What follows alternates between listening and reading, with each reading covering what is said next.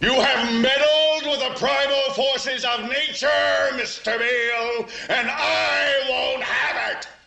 Is that clear?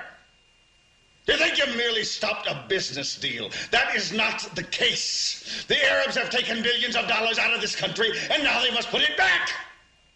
It is ebb and flow, tidal gravity. It is ecological balance.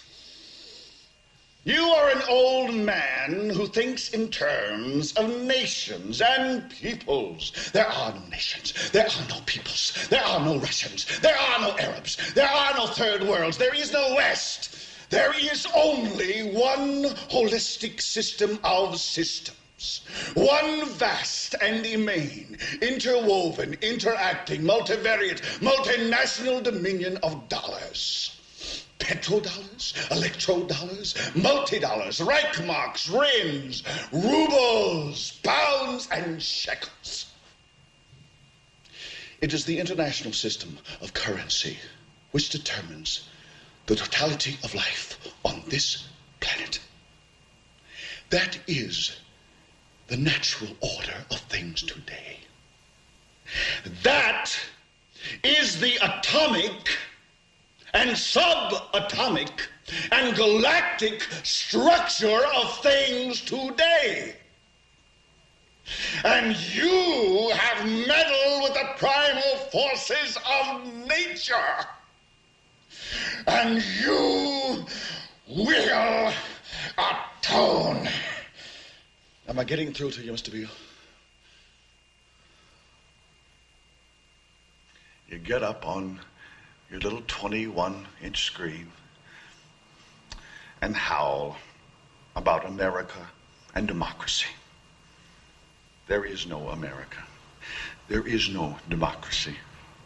There is only IBM and ITT and AT&T and DuPont, Dow, Union Carbide, and Exxon. Those are the nations of the world today. What do you think the Russians talk about in their councils of state? Karl Marx? They get out their linear programming charts, statistical decision theories, minimax solutions, and compute the price-cost probabilities of their transactions and investments, just like we do. We no longer live in a world of nations and ideologies, Mr. Beale. The world is a college of corporations, inexorably determined by the immutable bylaws of business. The world is a business, Mr. Beale. It has been since man crawled out of the slime. And our children will live, Mr. Beale, to see that perfect world in which there's no war or famine, oppression or brutality.